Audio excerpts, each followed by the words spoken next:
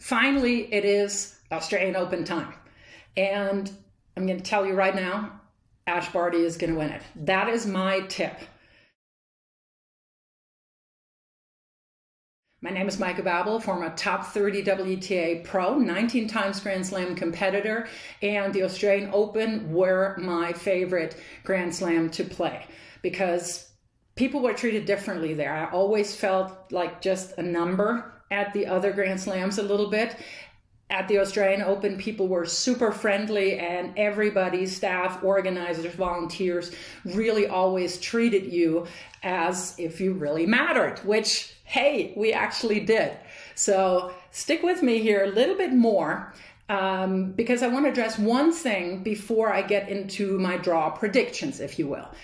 I've heard a lot of really negative comments about players withdrawing when they were already in the tournaments. So that was in particular Ash Barty, Iga Swiatek, and Naomi Osaka. Now, everybody who was complaining about that, think back to last year's French Open when Roger Federer withdrew from his match against Matteo Berrettini to save his energy for Wimbledon. And I did not read a whole lot of negative things. He knew that if he gets really far, he's going to withdraw. And I'm telling you, Naomi Osaka, Iga Swiatek, and Ashleigh Barty know that as well, that if they go far in the prep tournaments, they might skip one. And here's why. Somebody like me had to play for money. I had to play for ranking points. Those are really no longer the main reasons why Grand Slam winners compete. For Roger Federer, of course, it's all about winning the 21st Grand Slam title. For Ash Barty, it is about winning her hometown Grand Slam or a home country Grand Slam. For the other two, Iga Swiatek, it's about winning another Grand Slam. Naomi Osaka, it's about defending her title.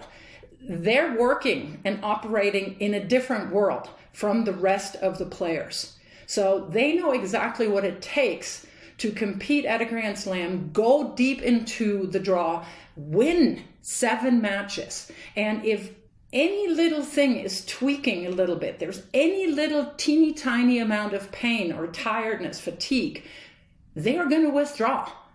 So I'm not sure where the difference is, why it was okay that Federer did it, and people are talking about, yes, he's the GOAT, he can do whatever he wants, and the other 3 are getting kind of attacked a little bit more, and I might want to say a lot more, actually. So for them, it's not about the title of winning a title in Adelaide or in Sydney. The titles that matter for these people are the top 4, the Grand Slams, Indian Wells, the Miami Open, and Rome, and maybe 1 or 2 other big ones. It's not about the money anymore. They don't have to play one more match in their lives. They are financially set.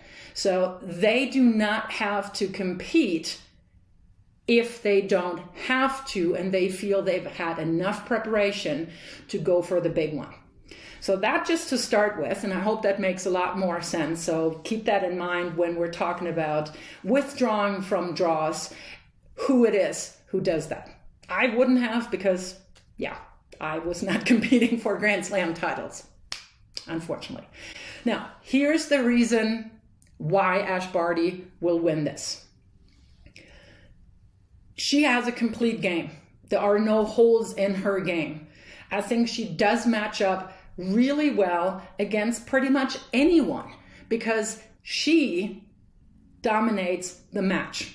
She's not waiting for anybody else to impose their game plan onto her. She's got answers for everything. And what stuns me actually is that she's shown us a bunch of times now that after taking off a long time, 2, 3, 4 months, US Open was her last tournament before she now competed in Adelaide, which she won fairly easily. She doesn't need these matches to win the big ones. She has shown us that in 2020 and came back in 21 and dominated. So she does not need a whole lot of match toughness to get into because she's just so well tuned as a tennis machine, if you will, that she can call up her performance right from the start. She knows how to win a Grand Slam. She's the one to beat. What is a little unfortunate, to my mind, is that the very top of the bracket, the first 16 with Ashleigh Barty as the #1 seed, is absolutely freakishly stacked. And we could see a round of 16 matchup between Ashleigh Barty and Naomi Osaka. I would have loved to at least see them as far out as in the semis. If we could have the perfect world, maybe just in the title match, but they might actually have to play each other to just make it into the quarters. But before that happens, you have two players that actually could head against each other in the second round. You've got Belinda Bencic and Amanda Anisimova, who just won the tournament, the warm-up tournament in Melbourne, and who had a very forgettable 2021, but who looked really good. So Bencic and Anisimova could play each other to then play Naomi Osaka. And with Naomi Osaka, we kind of don't really know exactly where she stands, if she can maintain the level of really high play for a long period of time, because I think she really took a bunch off after she decided to not play after the US Open. I don't think she played tennis for a whole while, and she did say her reason to withdraw from another prep tournament was that her body had to get used to having that strain of playing back-to-back-to-back matches. So I see a physical advantage for Ashleigh Barty there. So the rest of the top half looks fairly businesslike, I want to say. So the two names there to look out for, I think, are Ons Jabeur and Maria Sakkari. And both of them had phenomenal seasons last year.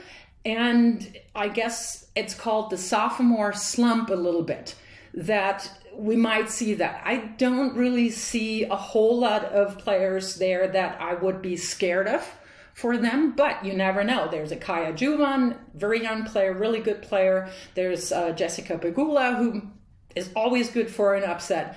If everything goes according to plan and the seeding list, it would be Ons Jabeur and Maria Sakkari. Always a great match to watch.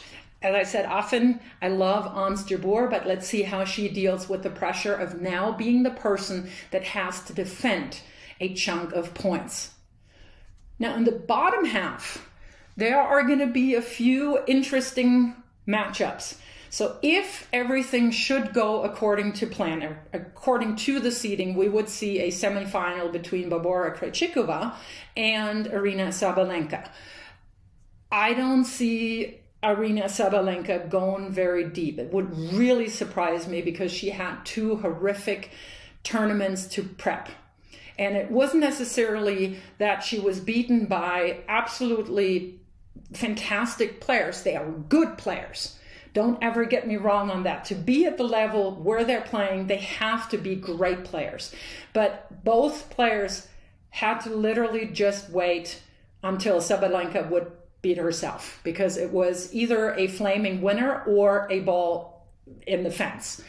I'm exaggerating a little bit, but as a #2 in the world, you would want more consistency in the level of play than Aryna Sabalenka has shown. Barbora Krejcikova, on the other hand, is always a really great player. She actually saved 7 match points against Anett Kontaveit the other day, who is also in the bottom half. So we could see a matchup there at some point. And I think she's a player that nobody ever talks about, because she's very unspectacular in how she goes about her business. But I think that is something that we should highlight a little bit. Why do we always have to have drama to highlight somebody? So that is definitely somebody that I'm having my eye on. And then there's Paula Badosa, who just won then against Barbora Krejcikova, also in a third set tiebreaker in Sydney. And she has a little bit of a spicy first round against Ajla Tomljanovic, who is always good for an upset, especially when she plays in front of her Australian compatriots. So if Paula Badosa wins that, I think she's going to go far. Because to me, when you watch her now, you see the joy that she has, the newfound belief in like, whoa, this is where I really, really, really belong. Because I don't know if you remember that, she was a really, really good junior and already crowned as the next Maria Sharapova for various reasons, play style, and also because she's a very attractive woman. And that all just got too much at some point. So she had to get a little bit of distance to the game. And I think if she gets through that first round, we will see a really good tournament from her.